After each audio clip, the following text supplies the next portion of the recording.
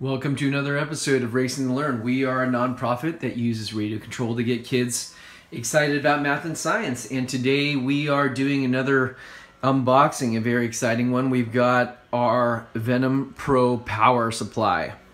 So this is a 1350 watt, 60 amp DC power supply, perfectly suited for the Venom Pro Touch 1350 watt charger that we've also got. So let's go ahead and open this up.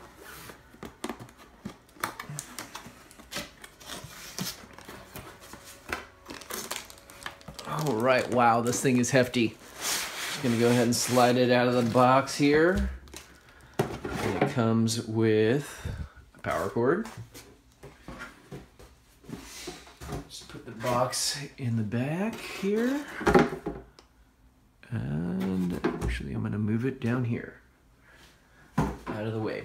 So, got the instruction manual over here. All right. Cool, so just taking a quick glance at the specs. All right, so you can take either 100 volts or anything from 100 volts to 240 volts AC. And, you know, there's some folks that have hacked other sorts of power supplies, like computer power supplies and whatnot.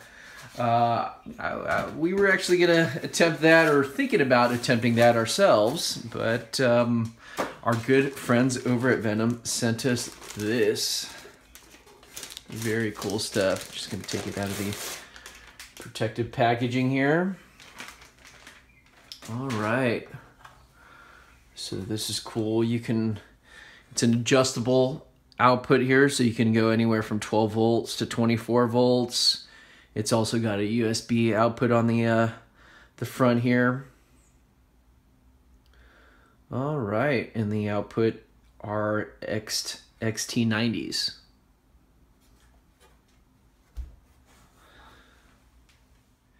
And the outputs here are XT90s. It's got two of them. So that's pretty nice here. And that will pair perfectly with the input on our Venom Pro Touch. So very cool. And then the back is just a power switch and the plug. All right. 3 cooling fans on the side. And looks like it's got these adjustable feet on the bottom, so you can prop it up as well. Very cool.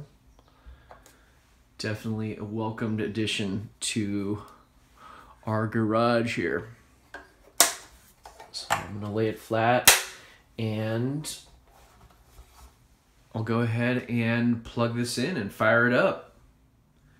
So we've got our power supply, our Venom Pro power supply plugged in now to the wall.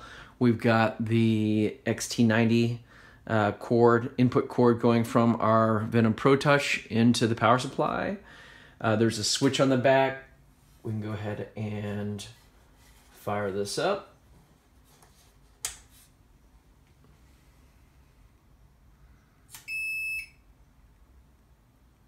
All right, and you can see the screen readout there. You can see the charger power up as well. Let me just get the screen to display here. Looks like the contrast on the touch screen is probably a little bit too hard to read on there, yeah, or to see on the video here. So apologies for that, but this is all powered up. There's some initial setup parameters. We'll go through the setup here. Probably not worth doing on video because our camera won't be able to pick up on that anyways on the output of the screen.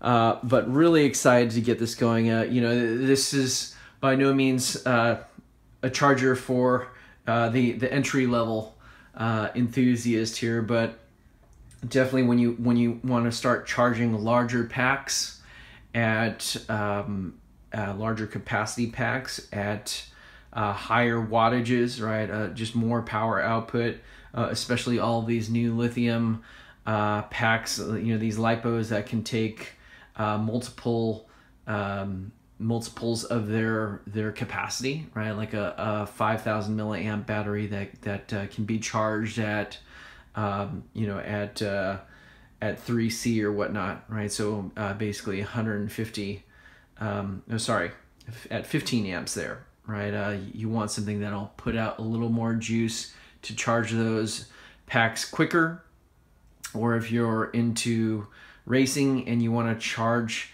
and discharge at high rates to essentially lower the internal resistance of the battery pack, you know, warm it up a little bit before your heats, right? Before your race, this is the way to do it. So again, thanks. A big shout out to our friends over at Venom for sending these over. We will definitely be putting these to good use here. We'll probably do some more unboxings here and get some packs charged up here using our Venom Pro Touch and Pro Power combo. So thanks again for watching. Please like, comment, subscribe, and we'll catch you next time.